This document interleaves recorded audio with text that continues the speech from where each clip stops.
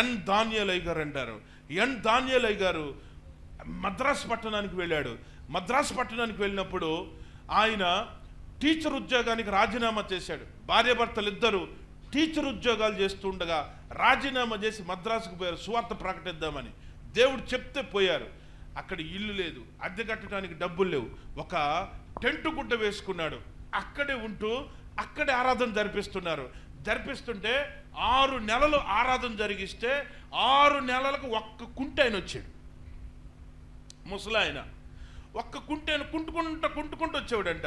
అప్పుడు ఆయన అన్నాడు, ప్రభువా,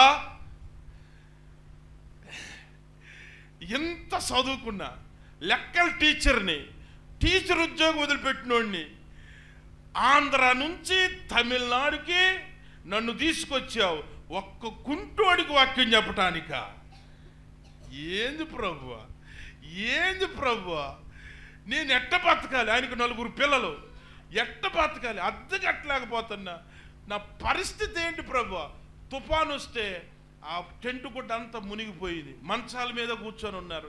ఏంటి ప్రభు అంటే ప్రభు ఆయనతో మాట్లాడిన మాట ఇదే, వారిలో ఒంటరైన వాడు 1000 మంది అగును, ఎన్నిక లేని వాడు బలమైన జనమగును అని దేవుడు ఆయనకు వాగ్దానం ఇచ్చాడు.